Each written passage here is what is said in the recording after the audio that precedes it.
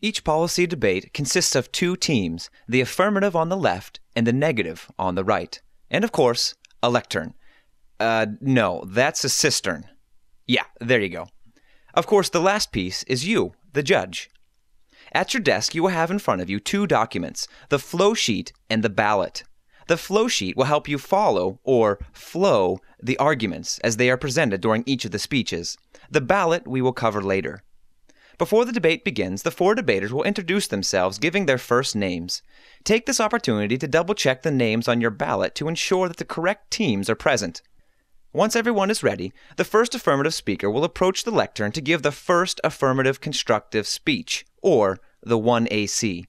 This is the first of 4 constructive speeches, each of which will last 8 minutes. During this speech, the affirmative must present a topical prima facie case, meaning their case must be within the intent of the resolution, while addressing all 3 stock issues of significance, inherency, and solvency. The flow of the 1AC may look something like this: definitions, harms, plan, and advantages. Remember, you need not try to write everything that is said, rather only enough to help you recall the most important points made during the speech. At the conclusion of the 1AC, the speaker will remain at the lectern and the second negative speaker will cross-examine them. Cross-examination provides the opposition an opportunity to investigate, clarify, interrogate, and question the speaker. Cross-examination occurs at the conclusion of each constructive speech and lasts 3 minutes.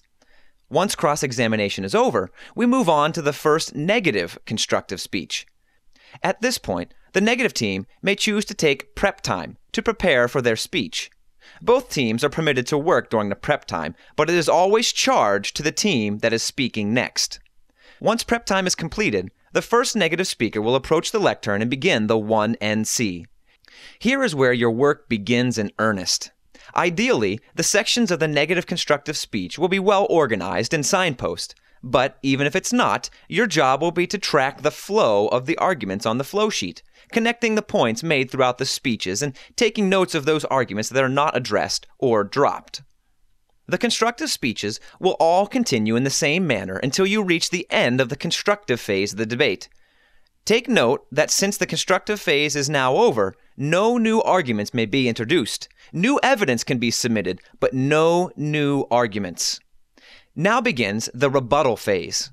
It starts with the first negative rebuttal, or the 1NR. Also, notice that there are 2 negative speeches back to back. This is commonly referred to as the negative block.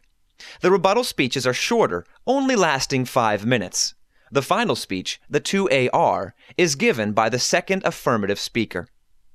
The last part of the debate round is the oral critique, where you, the judge, have the option to give the debaters feedback.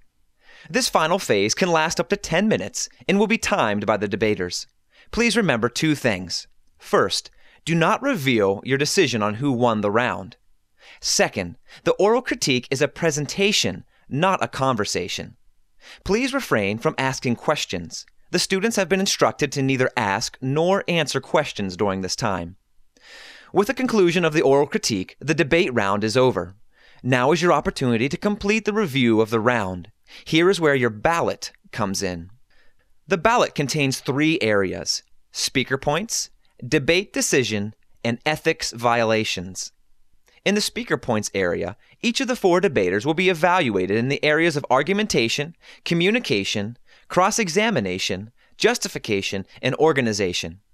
Please total the rows for each debater, then, based on these totals, assign a rank to each debater, being sure to break any ties.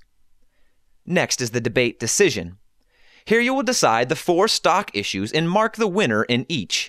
After deciding the stock issues, fill in the winner of the debate round. Please remember to refrain from using personal preference or prior knowledge to assign a winner. The decision should be based upon only what was said during the debate round.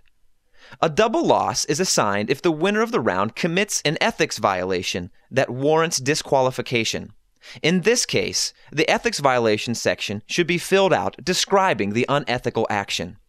Help will be provided at ballot return for anyone needing assistance or clarification while filling out their ballot. We thank you in advance for your effort. Without you, this tournament would not be possible. Your assistance is priceless. Thank you for helping us in our effort to develop the Christian character and life skills our children need.